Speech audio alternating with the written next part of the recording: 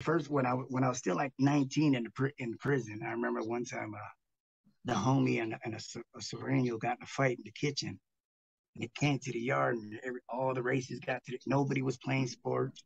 It was supposed to be like a war, you know. And this is when I knew how strong my Asian and island people were. There was only like 11 of us.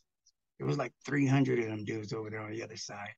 And the Damn. way they were acting was like, hey, little loose, just stay back. And they were like, you guys ready? They're just laughing, homie. They're just like, yeah, we. And I'm like, I'm over here kind of nervous, like, oh my God, there's like 300 people over there. We're going to get killed, you know? They said, Loose, you ready? You guys ready? Little loose, just stay with us. You know what I'm saying? It was like, it was just the bravery though. You know what I'm saying? It's just it was nothing to them. It was like Damn.